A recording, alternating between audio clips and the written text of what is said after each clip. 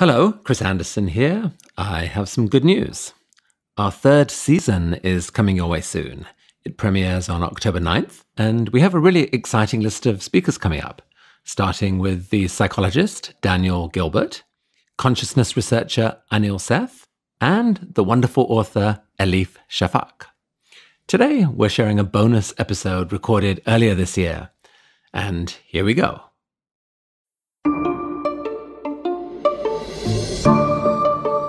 Hello there, this is Chris Anderson.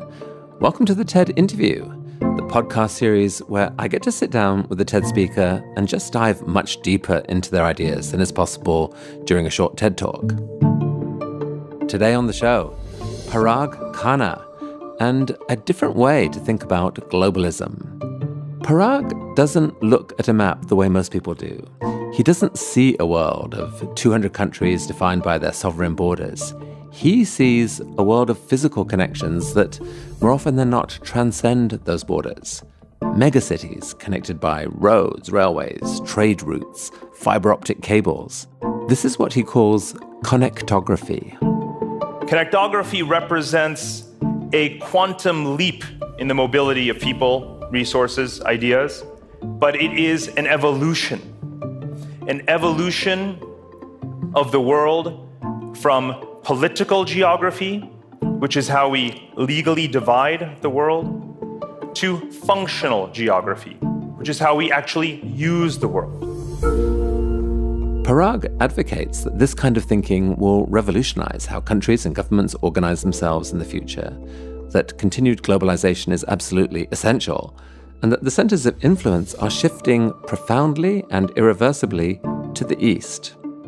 Parag and I had a wide-ranging conversation on the implications of this worldview and whether it can survive the current pushback against globalism in all its forms. It's rare you meet someone who's so certain of his views. I almost thought he was going to start pounding the table at one point. At any rate, for anyone trying to understand what is coming, the issues Parag raises are absolutely key. So without further ado, Parag Khanna. So, Parag, welcome. Thanks so much, Chris. So we're going to have a delicious conversation, I think really about how to think about the world. Quite an important topic. Or approach, yeah.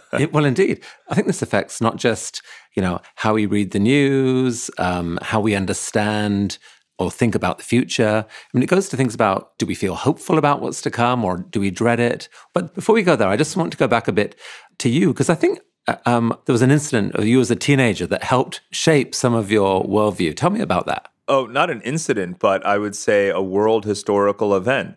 When the Berlin Wall fell, November 9th, 1989, for my parents, my dad had visited Germany a number of times and even lived there as an exchange student on a business kind of apprenticeship. And he and my mom took my brother and me, got on a plane, and we flew to Germany. And we went to Berlin. And as you know, Chris, the Berlin Wall was actually 100-something kilometers of concrete. It wasn't just that one slab in front of the Brandenburg Gate where Ronald Reagan went and stood and said, "Mr. Gorbachev, tear down this wall," a few years earlier. It was big. So it was still there, of course. It took years to take it all down. So I got my hammer and my chisel, rented one for 5 Deutschmarks, and I hammered away, and I took pieces back and distributed them to the 8th grade class. Basically, that moment, everything that I've done since for the last, let's say 30 years kind of comes back to that day.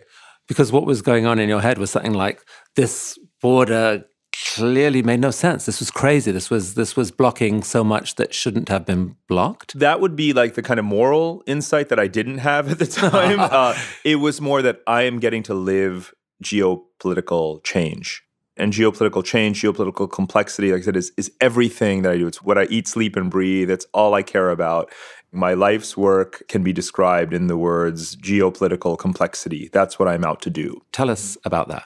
Sure. Maybe many people take for granted that they think that the most fundamental way of organizing ourselves is according to nations and borders. But that wouldn't be true necessarily of young people, the age of, in this case, my children or, the global youth. They really have a different outlook. And to me, what I'm saying should be fairly obvious to them, that connectivity and connectedness and your degree of connectedness, whether it's digital or physical, your ease of mobility by airlines or, how many Facebook friends you have, whatever, is as much a part of who you are and who you feel you are than the country you live in and the arbitrary notion that your ethnicity or your nationality defines you entirely.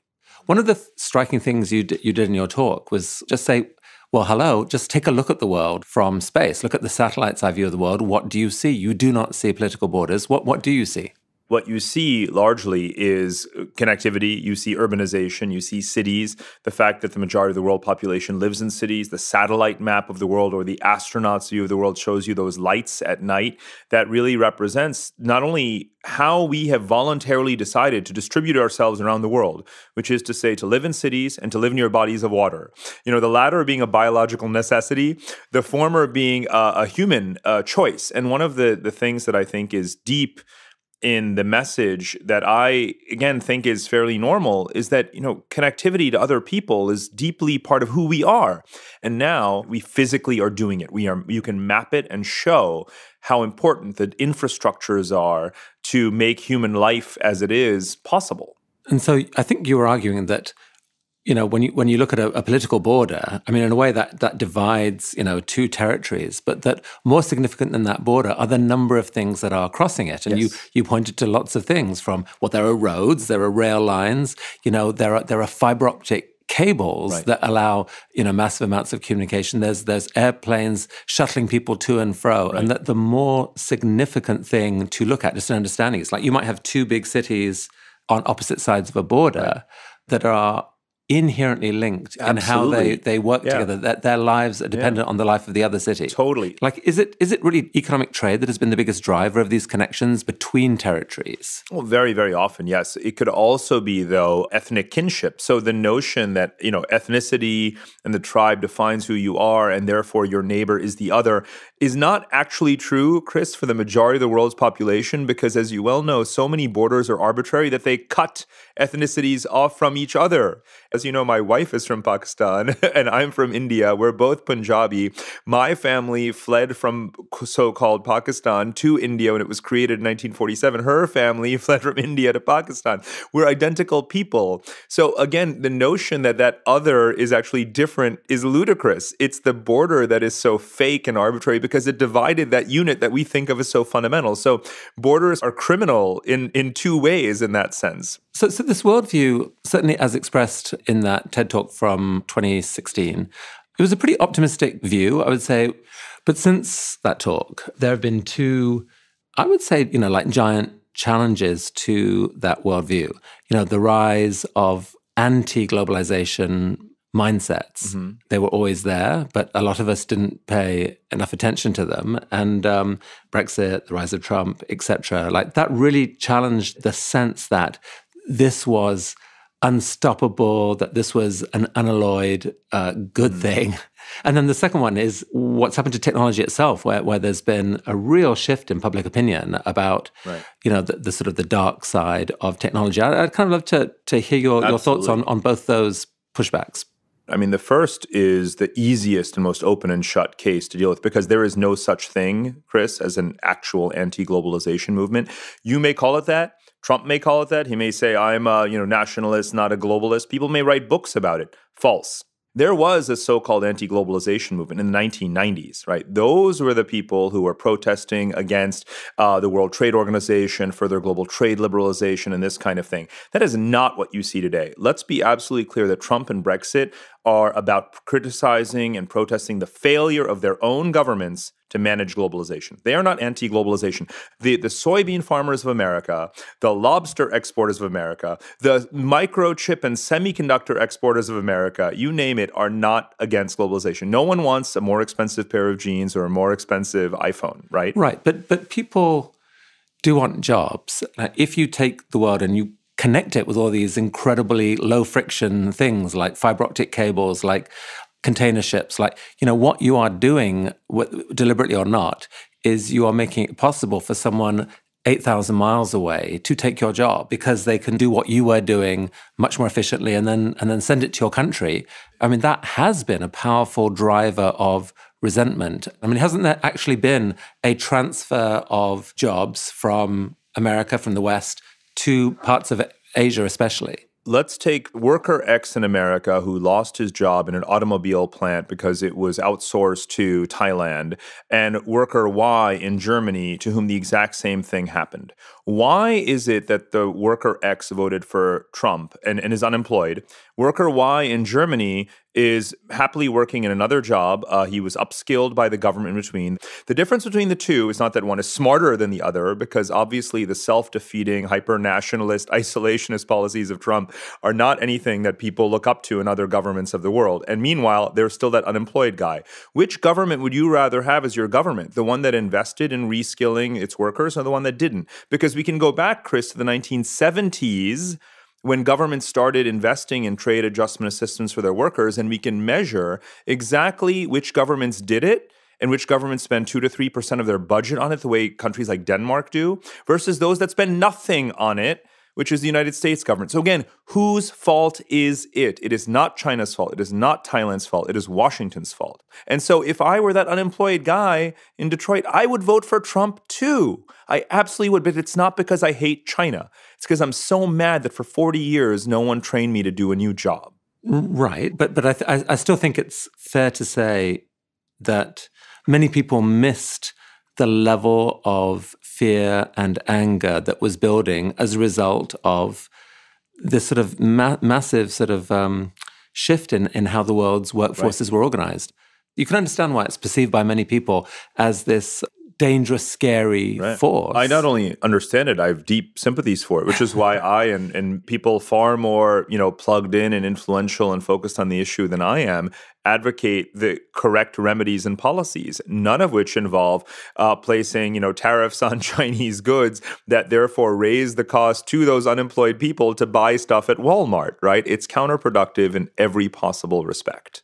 I think that someone who's lost their job actually knows who is to blame, by the way. They may go to a Trump rally and because they blame, previous administrations, plural, for not having done the things that are needed for them to maintain a high standard of living. And by the way, I'm not for unalloyed, unfiltered free markets and globalization. The central operating principle in my work is what I call flow versus friction. And every country has to figure out what's the right volume or right degree of flow and friction in every category of its foreign relations. And America has gotten a lot of those right. By advocating for free trade, it's helped its companies be the greatest beneficiaries. I mean, what are the largest companies in the world, after all, Chris, right? They're American technology firms and financial institutions. But it is the job of the American government to figure out how to redistribute that, how to tax that, how to do investment and savings. And not all countries do it as badly as America and as Britain have. But in addition to the economic piece, there are legitimate concerns around how fast cultures can integrate. Like, how wise is it to have wide open borders, mass immigration and so forth, given how complex humans are, how different our cultural values are? There are surely legitimate dangers in accelerating that too fast. It's not wise at all to have just unfettered mass immigration. Look at the consequences and the cultural reactions to them. Again, flow and friction. You have to do it in a way such that your population continues to accept it, so to speak. Germany, a place I've lived many times, they were sort of applauded for having let in a million refugees in the last couple of years in particular. But then it got to be too much, right? So either you rapidly integrate them in some way, assimilate them, or you don't. But let's also go back to the economic point, which is that every society has a supply and demand issue around demographics. If a country is not giving birth to more children, it's going to need more immigrants. And so just because there's an anti-immigrant backlash somewhere, whether it's America or whether it's Germany, that doesn't mean it's the right position to have. So Europe, doesn't have an immigration problem. It has an assimilation problem. By the numbers, it must have more immigrants. It must. The question is, can it assimilate them well, which is really up to it to do. Interesting. Well, let's switch to the other globally connecting, techno-optimistic world we ran into, which is technology itself. At one point, it was possible to say, hey, Facebook is connecting the world. There's billions of people who have accounts. Suddenly, we can all be friends, can't we? What's your take on the big tech pushback that's happened? So first of all, the internet is connecting the world and telephony is connecting the world, and Facebook might be one sort of particular barometer or metric of how people connect some of the time, right? But it would be inaccurate to use backlash against Facebook, so to speak, as a symbol that people are concerned and don't like technological connectivity. That would be nonsense, right? And part of it is the fact that we do learn so much and we do reduce our costs, right? And have access to global knowledge from being able to be connected without ever having to leave our home. So you can, learn Chinese by just having a Skype buddy in China and multiply that by billions. And that's actually what is happening. So again, if you look at Facebook and, manipulation of fake news and viral rumors that have obviously contributed to the way the U.S. election tipped and even to violent, bloody, murderous campaigns against ethnic minorities in India or in Myanmar. Part of what is maintaining the support for this technological connectivity in, again, the vast majority of the world population is because they can watch and see how we had too much flow and not enough friction, right? Not enough regulation, not enough control, not enough saying, hey, if there's fake news, it has to be taken down immediately. And they're watching that in India, for example, which is having, the biggest election in the world, as every Indian election is, coming up this year. And they're saying, you know what? We're the biggest country of Facebook users on earth. We clearly benefit from it, just as Facebook. You know what their revenue, sort of revenue growth is in India and Asia? It's extraordinary. But the Indian government has said, if you want to continue to operate here during our election, you better hire hundreds, if not thousands of people to monitor, filter the content on WhatsApp, Facebook, and so forth, so that we don't suffer the downside of this connectivity. So again, flow and friction. Allow the flows, allow the connectivity, allow the conversation, but friction. When it comes to fake news, monitor it, regulate it, delete it. So what the Indian government did there was wise, in your view. I mean, what would be your advice to the tech companies more broadly? There are certain aspects that you have to comply with. If they say that you have to have data localization, right? You have to physically store data, you have to have your servers onshore and so forth. Otherwise, you can't operate in this market. You have to make a decision. Is it better to be in that market and to allow for all of the benefits that accrue, tangible and intangible, to those populations or not? You clearly see most companies are saying, yes, it's better to be in the market than not.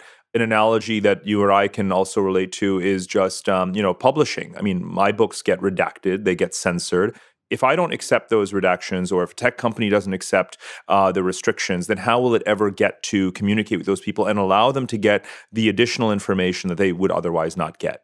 Do you think there'll be that the narrative around technology will shift over the next few years, sort of back to more positive, that they will respond in some ways and that people will remember the upside benefits they get from Well, I just have to challenge the assumption because, again, we all experience every day and benefit from the productivity gains, the access to information, and so forth.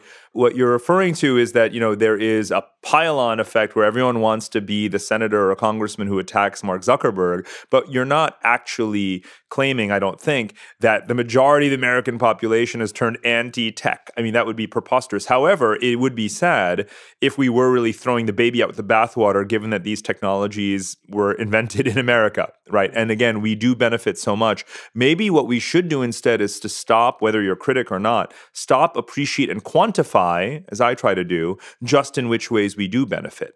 Every city hall, every city council, every mayor, every congressman now has a Facebook page, rather than the halcyon good old days where you had to call your congressman to make a complaint. And of course, no one answered. Today, they respond. They have to, right? They get the messages. It says, fix this. We're complaining about this. You can't claim you didn't get the email or the Facebook message. So let's be truthful, honest, and holistic about what constitutes the role of technology in our society. And it's way broader and way better than we think about when we just make these narrow critiques. Right. I certainly think there can be a difference between what people do and the narrative that they have about it. And certainly the narrative that has been blowing up the last couple of years is that, holy crap, this stuff has gone wrong in many ways that we did not see coming and we don't like.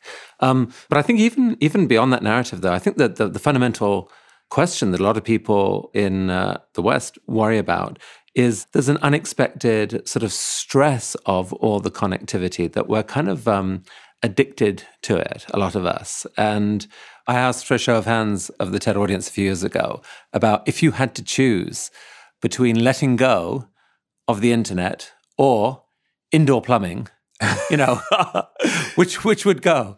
And two-thirds or so of the audience would let go of indoor plumbing first.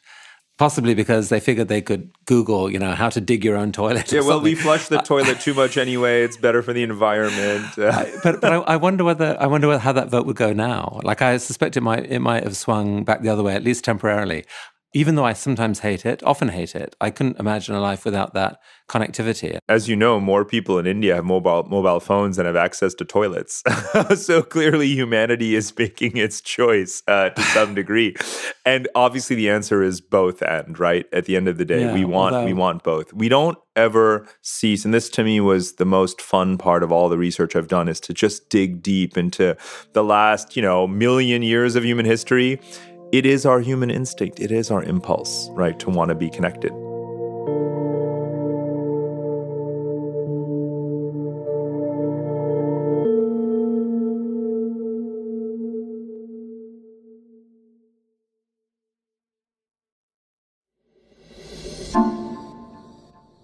So let's talk a bit about your new book and your new thinking. So you've got this new book out called The Future is Asian. What's your argument there? What do you mean by that? The point of this book was to say that Asia is much bigger than just China. And that's a big gaping hole in the literature. We have 20 years of books that purport to be about Asia, but are basically just about China. There's an assumption that Asia is basically, whatever China wants. China gets what it wants. It gets what it wants everywhere in the world, and certainly in its own neighborhood. So who cares what those other people think? But the history of Asia is, 4,000+ years of rich, distinct, vibrant civilizations, dozens of them, that have actually done a very good job of maintaining their independence from China. So I wanted to bring life to the Southeast Asian civilizations, Persian civilization, Indian civilization, and so on and so forth, and to show how they have, over millennia of Silk Roads, had these patterns of commerce, conflict, and culture in their interactions with each other.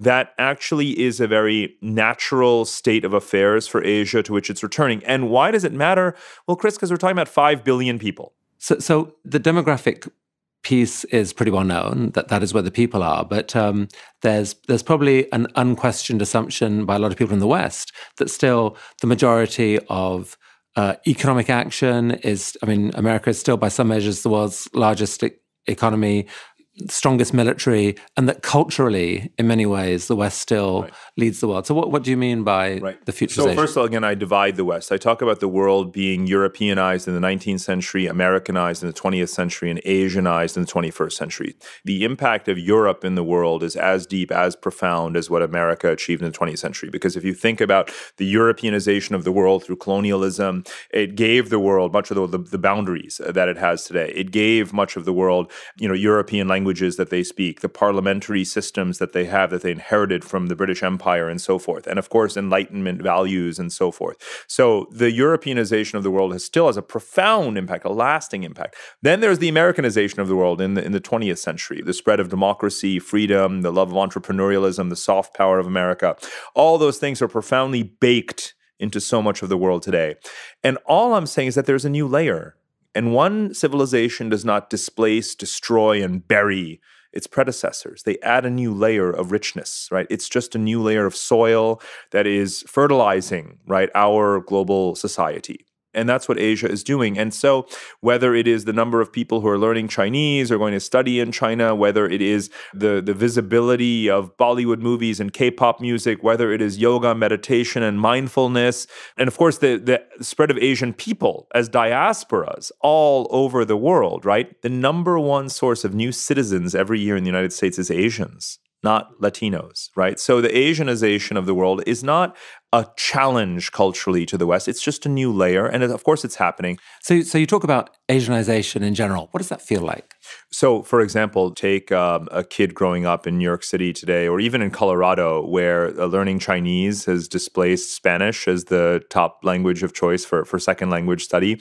So you actually grow up learning Chinese on the side, right? Then when it comes to, your backpacking, you don't just go to Europe. You decide, I'm going to go backpack around Southeast Asia instead.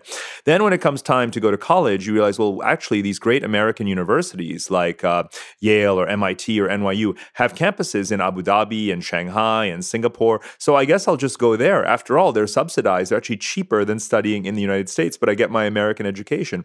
Then it's, I want to join a startup. However, that startup's biggest market is Asia, right? They really want to sell their apps and technology in Indonesia. So it looks like my first job is going to be in Jakarta. So that's just a composite, generic example, but I can name you hundreds of people who have gone through exactly that pattern, and they're the ones I write about. So again, you and I are of a certain age. Young Americans today who are growing up, who are teenagers, they already live in a world in which Asia is a huge part of their consciousness. That's all. Do you think that more people in Asia are actually adopting being Asian as part of their identity? Because Yes. Asia itself isn't a term that was invented by Asians, I don't think. Like, goes back to there's ancient no Greece. reason. Right? Like, Absolutely. it was a label put on a part of the world. Exactly. So I'm so glad you mentioned it. No, so people's identity isn't, like, traditionally has not been I'm Asian. It might have been I am Tibetan or I am Vietnamese. Oh, it still very much is. These rich historical civilizations that have each viewed themselves as the center of the universe. Why would they also even have bothered to invent a term for this geography that they didn't even measure or quantify or map until Europe gave it a name that they also use? So is there a new layer of Asian identity on top of the fact that I'm Indian or I'm Chinese or I'm Persian or Turkish? The answer is becoming yes. And the reason, by the way, is that it's not the first time in history, right? Again, you think about the Silk Roads. It existed 500 years ago before colonialism, 1,000 years ago, 1,500 years ago. Asians had a sense of their common interactions with each other. The spread of cultural learning, the spread of religion, like Buddhism, for example, and all of these principles and values is a circulation across Asians that happened for millennia. No Chinese person is going to say, yeah, I'm Asian, I'm not Chinese. But is there a resurgence of a certain kind of pan-Asian identity and even pride? Absolutely, Chris. Well, you live in Singapore. Yeah. Talk about how people who you interact with in Singapore and elsewhere in Asia, how conscious they are of this is their time. I mean, without a doubt, everywhere I go in Asia, that's what you hear. And by the way, it's not about how rich you are, how poor you are, right? It's about your momentum. It's the sense that we're getting there and we know how to get there. And everything that we could learn from the past experience of Western dominance or tutelage is baked into our present model. It's just going to take a matter of time, either fast or slow, but we'll get there. We'll be hyper-modern. Look how the Chinese did it. The Japanese did it before them, and the Koreans. And when we want to be a smart city, we look at Singapore, or we look at Hong Kong or Seoul or whatever. So Asians have much at this point more to learn from each other than they do from the rest of the world. But again, there's so much evidence of this. You can see it in their diplomacy, in the number of new institutions, in the cross-border investment, the merging of stock exchanges, the number of tourists and business travelers and students above all. They're just crisscrossing, learning each other's languages, trading with each other at breakneck pace. Parag, one of the criticisms of some of your writing has been that in your excitement about what's happened, the recent sort of Asian growth story, that you haven't paid enough attention to the price paid for that sometimes, in particular, the sort of extreme authoritarian measures taken by some governments, including Singapore, where you live. Yeah. How do you think about that? You've got democracy in the West that's many issues exposed by it, I guess, in recent years. You've got governments in Asia, many of which have shown incredible effectiveness in most measures of development, and I would even say like competency, but also some dark things going on. Right. Does the price of progress justify a certain level of authoritarian ruthlessness? Well, authoritarian ruthlessness is not and should not be necessary for progress, right? It certainly hasn't been in Norway, right? For example, or Iceland, for that matter. This is a very common debate in Asia among countries. Do we have to be like the Chinese government in order to achieve what China has? And the answer is no. One should be more disciplined, right, in terms of execution once there is a decision. Once there is a decision that the Indian people should have universal basic income or universal health care, well, then go and do it, right? That's a good thing for the people to have. Don't be corrupt about it the way India is at every possible level of governance, right? But should it be authoritarian? No. Again, authoritarianism has existed around the world. It's acute in some major Asian powers like China. But let's be clear that more Asians live in democracies than live in non-democracies. In the next 6 months, India, Indonesia, the Philippines, and Thailand are all having elections. That's 1.8 billion people. We need to have a system I call direct democracy. I actually advocate that every citizen on earth age 16 and up in every country should have the right to vote, and it should almost be mandatory. But do you have a leadership that's actually going to get things done? And Chris, again, we're talking about billions of poor people in Asia. They want to see, healthcare. They want to see a better educational system. They want to see drugs off their streets. Someone's got to do it. And I don't sympathize with the principle of authoritarianism, but in my writing and in my travels, in my interviews, in my research, I go to talk to ordinary Indians and Filipinos and Indonesians, and I understand and I relate to the reader. Why do they like these leaders? And that's important for us to understand. Yeah. So let's think about the future. Like, where do you see the world heading? I think you called yourself, was it a functional optimist or an accidental optimist? An accidental optimist. Whether it's optimistic or pessimistic, I think we should accept certain trends that I think are fairly irreversible, right? Again, we continue to build out all this connectivity. The world's largest coordinated infrastructure investment plan is rolling out the Belt and Road Initiative. And it's not just China, though China started it. Everyone is getting involved in infrastructure finance. Every country is getting more connected to every other country. After Brexit, Britain is on a mission to get more connected. Let's be absolutely clear. So whether you claim that your country is against connectivity or a backlash against globalization, once you realize and suffer from cutting off your connectivity, you double down and go back to it. So I see the world getting more connected, but let's be clear, there's a very, the world's regional systems are getting more deeply connected to each other. So like I said, Asians are trading more with each other. Eurasia is becoming a more and more connected and even integrated mega continent. It is the largest continent in the world. Europe is desperate to have more free trade agreements with Southeast Asia, with India, with Japan. They are doing more of these connectivity initiatives. They trade billions, hundreds of billions more with Asia than America does. So Eurasia is, that's, again, you talk about what does the future look like? It's going to be quite Eurasian. It's going to clearly be the center of gravity in the world in the future. And I don't see any turning back from that. What is the right way to run that world? I mean, should we have in the future, should we have a world where the mayors of mega cities have more power than currently, that there are key international organizations, decision-making bodies that have power, and that current national governments should have less power than currently? Is that the right future? I don't want to sort of engage too much in should, because I think that, there is a certain, dynamic evolution that's underway right now. National governments matter a lot. The United States matters a lot. The European Union has a regulatory power. They all seek to govern, obviously, their own domestic affairs and make their own rules, and even to export their rules internationally, whether it is, again, European regulations around data protection, for example.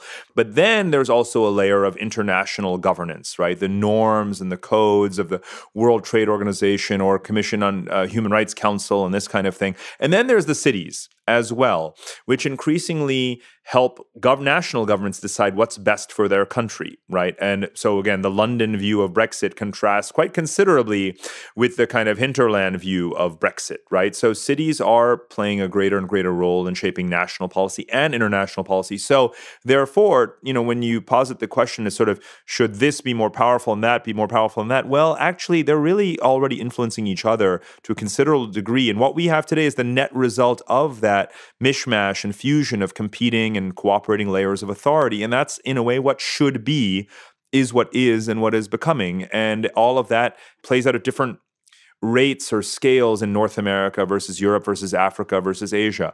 That's the world we live in.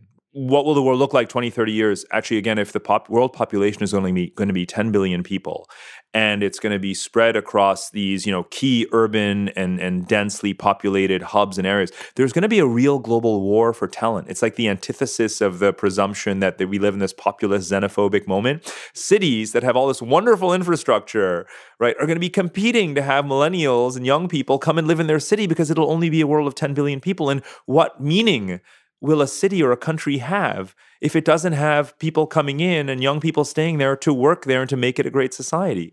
A war for talent, and then perhaps questions and concerns about the people who are less talented and still have to survive somehow. Yeah. And a good government will take care of them, as a good government should today. I've often had this conversation with some of my American and British friends in the last few years when they've been down about the world and bleak about so much. And kind of said, you know that that's a really parochial attitude. Like, if you spend some time in Mumbai or Shanghai or any of 1,000 other places that aren't the West, you'll see a very different feeling. You'll see almost everyone feeling that they've got it pretty good. They've certainly got it better than their parents had it. Absolutely. And they have hopes that their children will have a better life still. And it's amazing, actually, how many people, even people in the West who maybe don't see that, can actually get joy from that. That, I mean, we're all humans after all. And if you think, well, wait a minute, maybe actually 5 billion people in the world really are rising. If you can take the title of your book, The Future is Asian, as being, and we're all part of the same team, viewed one way, you can get at least some joy from that, I think. I'm glad that you and I are trying to win converts in the same way. I certainly am as well. It's one conversation at a time, Chris. It really is. So, Parag, if there was one idea that you could seed into the minds of 7, 8, 9, 10 billion people, what would that idea be? A single idea. I love to corrupt the minds of the world's youth. I celebrate mobility. I'm probably benefited from it as much as any human being can. And I think it's extremely important as a component of a young person's resilience today is to be mobile, because you really don't know where the job is going to be for you, where the right place to be educated is for you, where your right life partner is going to be.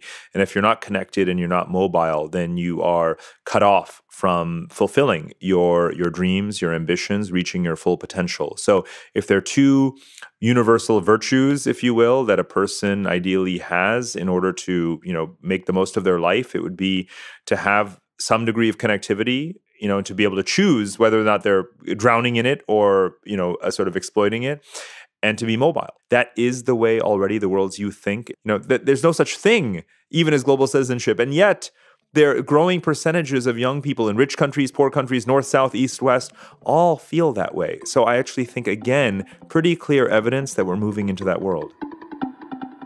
Well, thank you for this conversation, Parag. It's been really great talking with you. Thank you.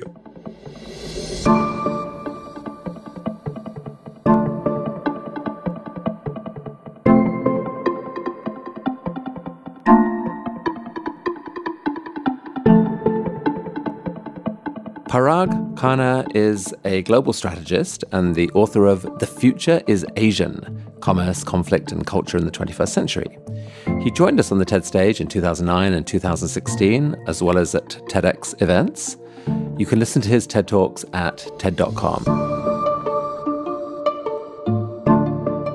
This week's show was produced by Megan Tan.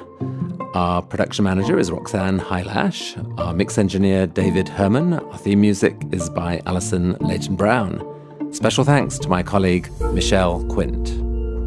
If you like this show, please rate us on iTunes. We love to hear your thoughts. Also consider sharing it with anyone interested in the future of the world. I'm Chris Anderson. Thanks so much for listening.